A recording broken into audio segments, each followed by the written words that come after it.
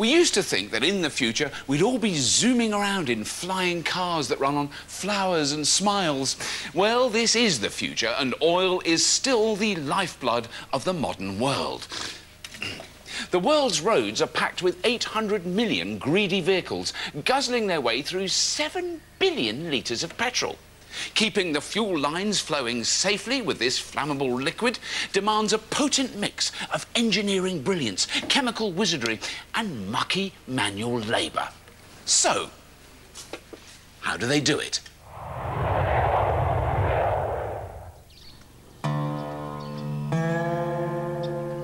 Texas, USA.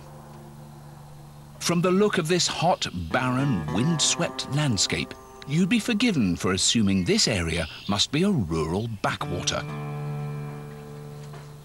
But in fact, this is one of the richest spots in the world, because Texas is home to the American oil industry.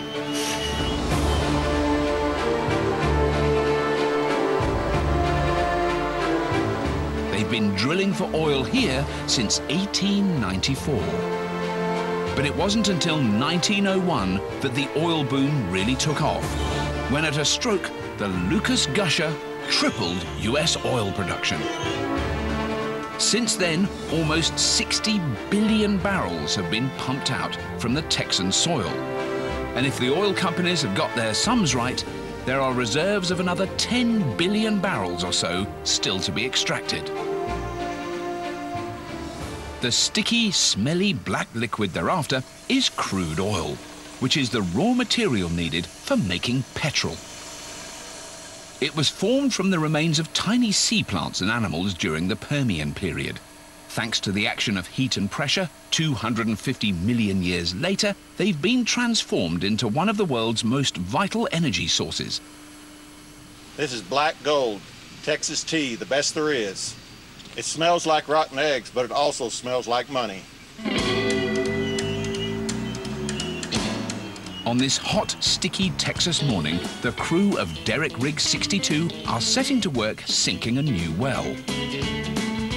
Every month, more than 1,000 new wells are drilled here in Texas, and together they pump out over 900,000 barrels of crude every day. To keep that oil flowing, producers like Occidental Petroleum will sink more than 100 wells a year. So for guys like Rick Baker, this hot, noisy, back-breaking work is very much just another day at the office. I love this job a lot, you know. I've been doing this for 11 years. We take pride on our work. It's like a big family out here on this rig right here. But the team face an arduous task getting the oil out. In this area, known as the Permian Basin, the crude lies up to 2 miles down, trapped in rocks over 250 million years old. To reach it, they use the Derrick's huge motors to grind a diamond-tipped drill bit deep into the earth. But all the friction creates huge amounts of heat, so high-pressure drilling fluid is pumped down a pipe to cool the cutting head. The fluid then carries the cuttings back to the surface, where they're left to settle out in mud pits. It's noisy, dangerous work. Rick needs to keep the pressure on the drill bit just right. Too little and it won't cut. Too much and it will fracture. What's more, he must constantly be on guard for the threat of gas releases, which could cause catastrophic explosions. Working on a drilling rig is real dangerous. You have to be pretty well tough to be out there doing this kind of work. As they drill, the team need to regularly attach new 9-meter lengths of drilling pipe, using an enormous 5-ton automated wrench called an iron roughneck.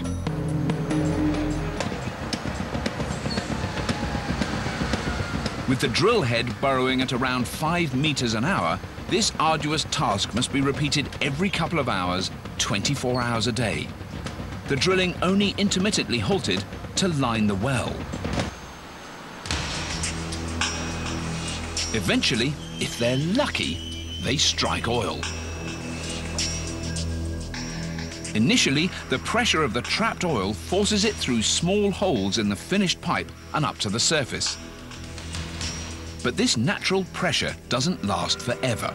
So to keep the crude flowing, they use one of these. This is called a pumping jack, or nodding donkey. The circular motion of the powered flywheel is converted into vertical motion, and like an enormous metal syringe, it sucks the oil to the surface. Dotted across the empty plains, these quietly insistent nodding donkeys harvest the black gold of Texas.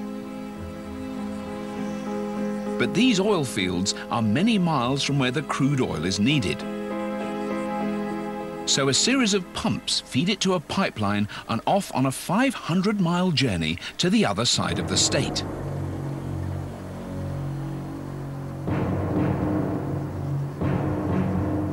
This extraordinary citadel of gleaming silver pipework is Baytown. Less than 30 miles from Houston, it looks like something out of Blade Runner and is the single largest oil refinery in the whole of the US.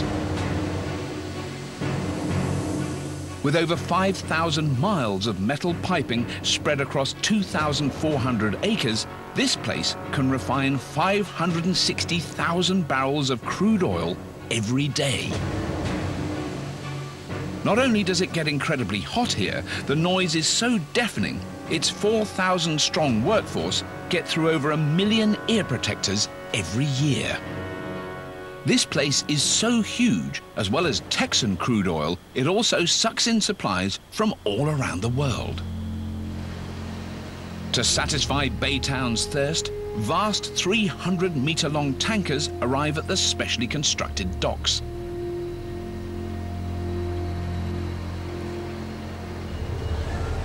Over 20 of these massive vessels arrive every month, each one delivering up to 3 million barrels from their huge holds. As much oil as every well in Texas produces in 3.5 days.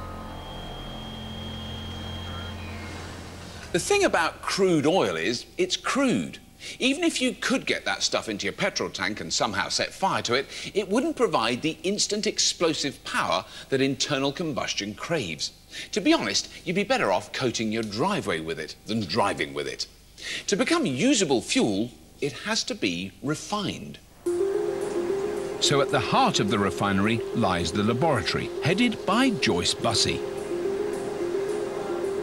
It's up to Joyce's lab to supervise the process of turning the crude oil into usable products. Crude oil in this state is not very useful at all. If you put this in your tank, you'd be sorry because it wouldn't go anywhere. The trouble with crude oil is it contains a mix of hydrocarbons, each of which has a different number of carbon atoms.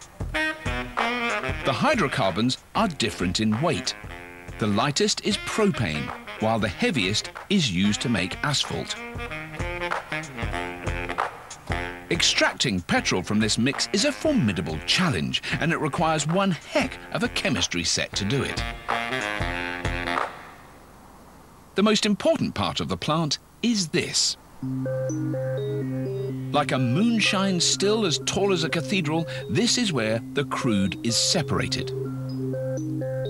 Heated to over 370 degrees Celsius, it's pumped into the base of the tower, and like steam from a kettle, the vapor rises.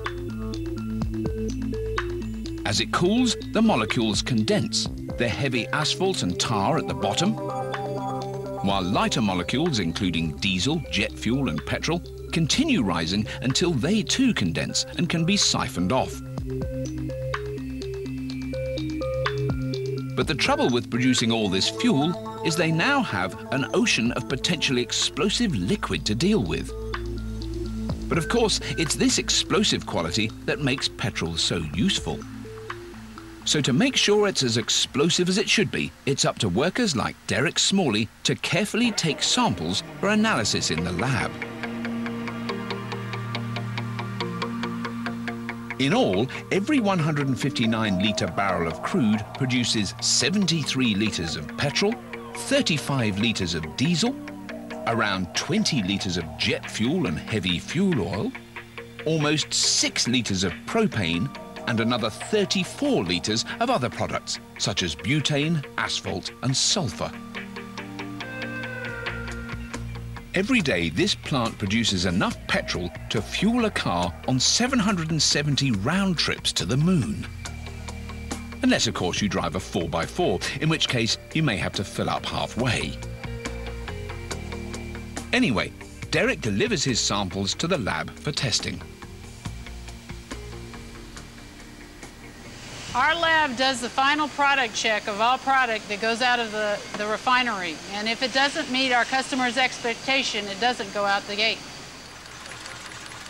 The fuel is tested by feeding it to a petrol connoisseur, an aging but robust knock testing engine. Engine knocking happens when fuel spontaneously ignites as it's being compressed in the engine cylinder. The reason for this premature ignition is there's too much heptane and not enough octane in the mix. By increasing the percentage of octane, the mix can be improved until the knocking stops. The lab can then feed their data back into the main refinery to correct any mixing errors and ensure a perfect blend. With the refinery's work done, some of her 500,000 valves are opened, and the petrol flows through underground pipelines, which feed it to various local terminals like this one in South Houston. From here, it's transferred to huge tankers for delivery by drivers like Bradley Unruh.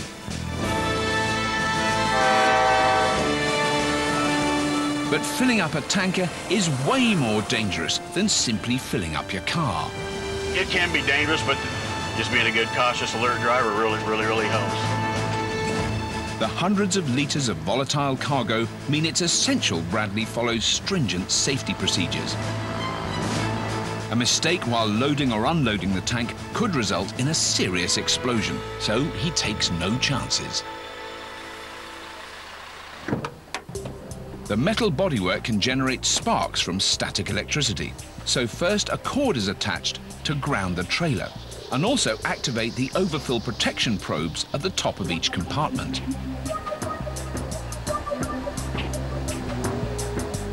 To cope with the threat of highly flammable vapors escaping, a second pipe, known as the vapor recovery pipe, siphons off any leaks, which might otherwise escape into the atmosphere. Only once these are in place can Bradley connect the fuel lines and begin to pump. Every day, over 4 million litres of petrol are safely transported to local gas stations from this terminal alone.